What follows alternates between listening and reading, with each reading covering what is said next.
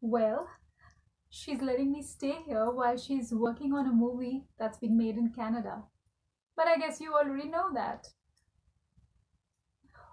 Well, I couldn't afford a place like this in a million years.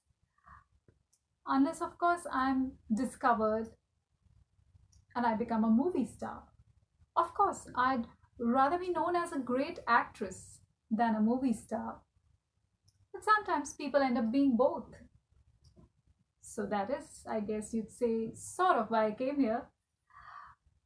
I'm sorry. I'm just so excited being here. I mean, I came here from Deep River, Ontario, and now I'm here in this dream place.